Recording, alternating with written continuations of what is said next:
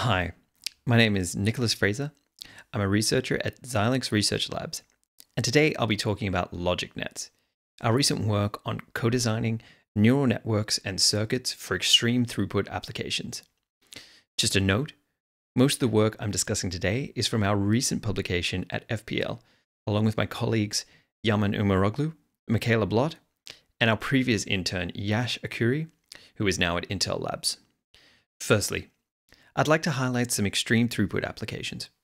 As most of you are probably aware, deep neural networks, or DNNs, are very popular for tasks like image classification and object detection. But their use cases extend far beyond computer vision. In a wide array of domains, ranging from large-scale, high-energy physics experiments, like those at CERN, to line-rate packet inspection for intrusion detection in next-generation networks, researchers are looking to replace manual algorithmic implementations with DNNs. Certain applications, like the ones mentioned here, have to go through gigabits to terabits of data every second and make decisions based on it within microseconds, so we call them extreme throughput applications. The question that motivates our work is, how do we utilize DNNs in such extreme throughput applications and make sure they are running fast enough? To meet this challenge, we propose LogicNets. LogicNets is a co-design approach where we first define a specialized DNN topology for the task at hand. The topology is subject to certain constraints, which we'll cover in a moment. Once we've decided on the topology, we train it with standard training techniques, and when we achieve the desired accuracy, we can directly convert the trained neural network into an FPGA circuit.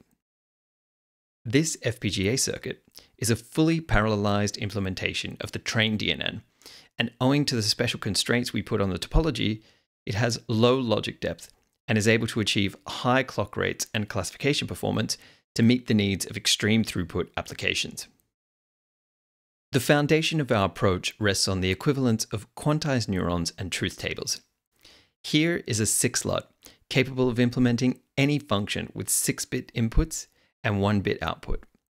LUTs like this are one of the fundamental building blocks in FPGAs, so we asked ourselves, could we somehow expose what this LUT is capable of to a machine learning framework? Our solution was to use artificial neurons with quantized inputs and outputs to do this. If we have an artificial neuron in PyTorch with a total input of 6 bits and an output of 1 bit, we can always convert it into a single 6-LUT by enumerating each possible input and observing the output to construct the truth table. Note that the artificial neuron can have floating point weights and complicated functions such as batch norm inside it. All that matters is the total number of input and output bits. We can extend this concept to larger neurons and truth tables, but the implementation cost is exponential and quickly becomes prohibitive. For instance, a single neuron with 4 3-bit inputs and a 3-bit output would require a much larger truth table built out of a few thousand 6-LUTs for the FPGA implementation. We want to avoid an explosion in the number of LUTs, and to achieve this in LogicNets, we co-design the DNN topology and impose constraints on the fan-in. We use 2 key methods to design topologies with low fan-in. Let's examine how this works with a 3-hidden-layer neural network topology. The first method is to ensure that the network is highly sparse, such that each neuron connects to only gamma previous neurons. The second is to use low-bit activation quantization, such that each neuron produces a beta-bit activation. For LogicNets topology design, we constrain beta times gamma to be less than or equal to 15 to keep the LUT cost reasonable. To implement LogicNets, we've built a prototype flow in PyTorch, where we start by defining the DNN topology and training it on the target dataset. Afterwards, we generate truth tables for each neuron, which we express in Verilog, and synthesize the resulting netlists in Vivado. Now, let's look at a hardware evaluation of LogicNets and compare to published state-of-the-art. Here, we focused on the 2 tasks with extreme throughput requirements that we discussed in the beginning, one from high-energy physics and one from network security. I'll briefly cover the properties of each task in the next slides. As I mentioned earlier, we restricted our design space exploration to smaller networks with low fan-in to avoid high resource costs and to allow us to run a large number of experiments. Lastly, the results I'll be presenting here are generated with the LogicNets flow described in the previous slide. First, by defining the topology and training in PyTorch, followed by Verilog generation and Vivado out-of-context synthesis targeting a VU9P. The first set of results I'm going to share with you is on the JET substructure classification dataset, which was also used in the original HLS for ML paper by Duarte et al. This is a 16-input, 5-output classification problem from the high-energy physics domain, where the goal is to help filter the interesting particle collision data at the CERN LHC triggers. And here is a subset of results LogicNet achieves on this task, with increasingly larger designs as we go down the rows. Let me start by highlighting the top row here, which is able to achieve a non-trivial classification accuracy of almost 68% using only 214 LUTs. This very compact resource footprint is due to a fan-in of 6, which translates directly into a single LUT for each neuron.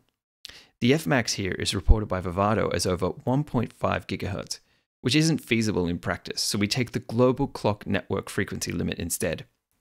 Since these are fully parallelized, fully pipelined designs, we're able to achieve over 600 million inferences per second with this design.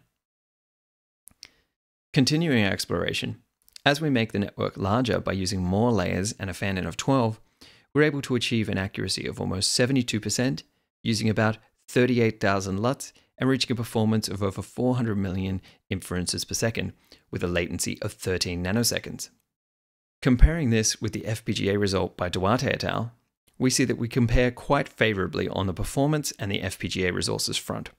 Namely, this design is able to achieve roughly 2 times higher throughput, 4 times lower latency, using no DSPs and less than half the LUTs of the Duarte et al. Design, which uses 16-bit arithmetic. At the moment, this comes at a cost of a 3.2% decrease in accuracy for LogicNets, but this may be acceptable to domain experts, or could be compensated by using a larger network. Now, let's look at the LogicNet results on network intrusion detection, which are trained on the UNSW NB15 dataset by Mustafa et al. The task here takes the shape of a 49-input, 1-output classification problem where we are looking at features derived from network packets in order to classify the packet as either malicious or benign. You can see some highlights from LogicNet designs on the table to the upper right, where we see a trend similar to the JET substructure classification results. In particular, by using smaller networks with as few as 2 layers and neurons with a fan-in of 14, we can offer high-throughput intrusion detection as fast as the global clock network will allow, offering close to 85% accuracy using only 3,500 LUTs. Such LogicNets could be suitable for small footprint intrusion detection on FPGA-based smart NICs or similar. And further down the table, by moving to bigger networks and larger neuron fan-in, we're able to achieve higher accuracy at the cost of more resources. Comparing the results in the highlighted row versus the results by Murovic et al., who deployed binarized neural networks for intrusion detection on the same dataset, LogicNets are able to offer improvements across the board. Specifically, we're able to achieve roughly 9 times higher throughput with 2 times lower latency and using 3 times fewer LUTs with a 1% increase in accuracy. In conclusion, LogicNets is a co-design method to deploy neural networks as part of extreme-throughput applications. By leveraging the equivalence of quantized neurons and truth tables, and exploiting sparsity combined with few-bit activation quantization to keep a compact circuit size, we're able to demonstrate hundreds of millions of inferences per second on 2 simple datasets. Due to the cross-stack nature of LogicNets, there are many exciting directions for future work here. On the machine learning side, we would like to improve our understanding of how to design highly sparse and quantized topologies that retain high accuracy. Whereas, on the toolflow and EDA side, it would be great to have better synthesis techniques to scale to neurons with larger fan-in. And of course, on the application side, to discover and demonstrate more extreme-throughput applications that can leverage LogicNets. Last but not least, I'm happy to announce that we are planning to release LogicNets as open source as part of the Fin ecosystem, so stay tuned for more updates if you're interested.